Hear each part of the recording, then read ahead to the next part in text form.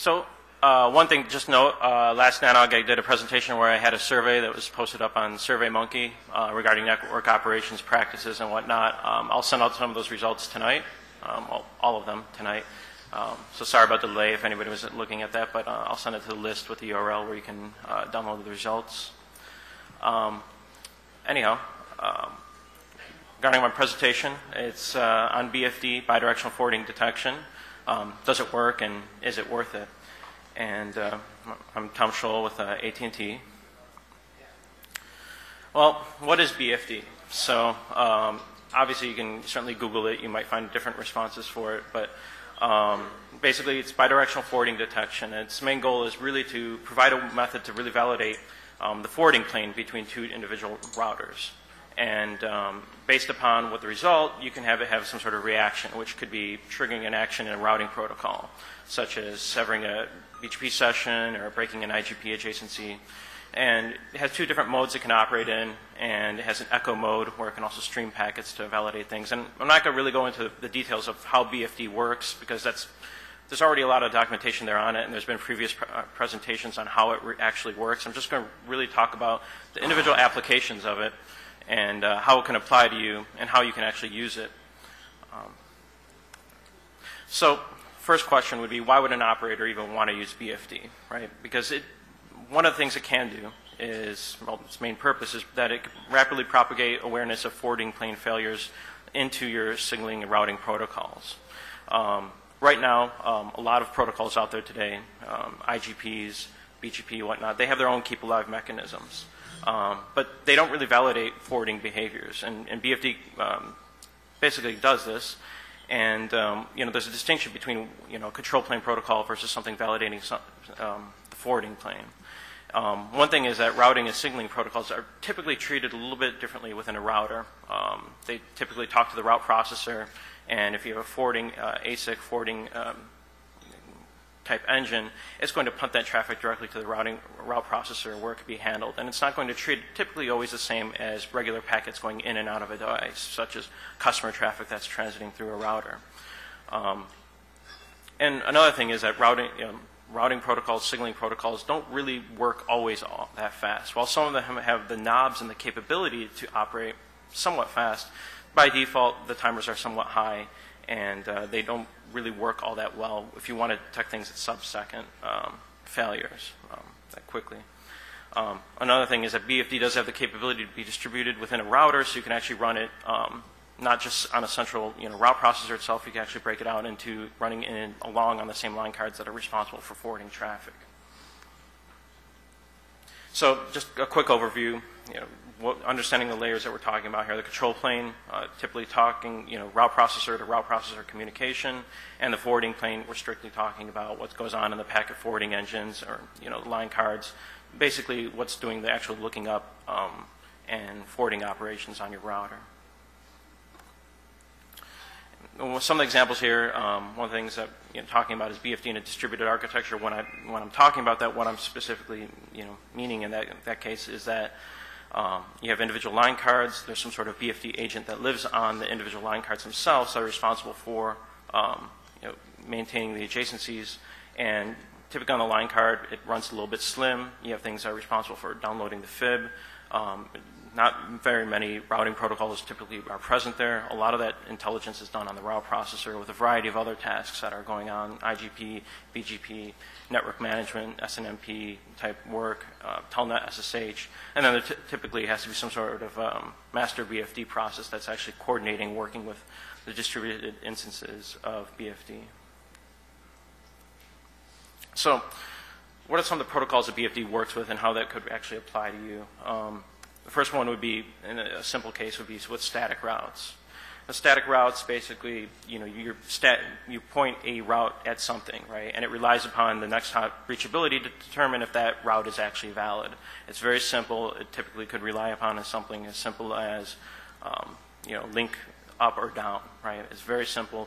And why would you want to use BFD in this case? Well, sometimes link up or down isn't enough. Maybe the downstream device that you're going to want to talk to can't run an IGP or it can't run BGP. And in this case, you need something simple where it's lightweight. You just want to verify that the remote device is actually forwarding correctly. In this case, it could be used if you have customers and they don't speak BGP, you're just static routing to them, or you just have a downstream device that's just not capable of running anything better. The next one in the IGP is you have a few different options when you want to look at fast convergence with an IGP. OSPF and ISIS both have hooks that have been put into them years ago to allow for fast hellos. By default, the hellos operate on the order of seconds. Some new things have come out which allow you to run fast hellos on OSPF for ISIS adjacency. And that works great, but the problem is that it runs typically on the route processor itself. And depending on what you're doing on that route processor, if you're running BGP, you're running a lot of complex regex commands, things like that, it could allow the IGP adjacency to basically be lost at that point because it missed a hello or something along those lines. So in that case, also, the IGP is also verifying that, well, the only thing you're really talking to is a route processor on the other end. It's, that those packets for that IGP may not be going through the same path as, a forwarding ASIC that would normally look at individual traffic at that point. The other part is that, when you do have a failure, BFD in this case can actually trigger the actual adjacency to be ripped down. The other case is looking at BFDs in the BGP space, where you can actually run BFD on an individual BGP session. Right now, BGP has its own keep alive mechanism. It, by default, 180 seconds, but you could always crank it down. There's nothing that says that you can't, but it operates on the orders of seconds with a multiplier. Well, you can obviously use BFD in this case to simply, detect when a BGP session has gone down. One issue with BGP is that, well, it runs on the route processor. So you lower your BGP timers to something, sub 10 seconds. Once again, really high, lots of CPU utilization. You can result in missing a keep alive and a session goes down. Especially if you have a router, with 10s, 20s, 30, 50 plus sessions, this could certainly be the case in that scenario. So in this case, BFD obviously provides an alternative. It's lightweight. You can use it to pull down a BGP session when something fails. Now, there's different ways you can operate BFD and BGP together. First one is you can use it with iBGP. And why would you actually want to do that, right? Because that's within your routing domain. You have a lot of other things in your network that tell you if things are reachable or not. With BFD, what you could do is you could basically use it as a way to pull down that neighbor a little bit sooner, right? And there's kind of, depending on what you do in your network, there's some scenarios where this can actually play out okay, where let's say you have a network, you have a lot of routers, each router originates its own /32 loopback in the IGP. Right now, if that router was to go offline, typically that /32 route goes off the air. And a few different things can happen typically if you're somewhere else in the network, right? All of a sudden you'll see that next hop reachability, that /32 go offline, and your router, depending on what version, what code it's running, will do different things. For example, that /32 goes offline.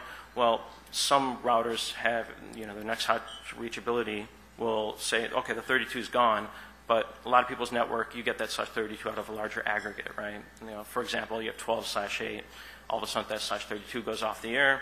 Well, what's the next best matching route? Well, it could be 12/8 routed to null because it's your aggregate, right? According to your router, you might think, well, it's routed to null, therefore it's directly connected, it's still up. And basically, all of a sudden, when you're running BGP best path calculations, you'll think, well, it's still up, it's still online, and you won't really know that that path is invalid until the TCP session goes down at that point, which could be some amount of time. In that case, BFD can at least, pick up, realize that the session's gone down, tear down the session, and force that router to realize that, hey, it's off the air, the path is gone, I have to recalculate and find a new path for that destination.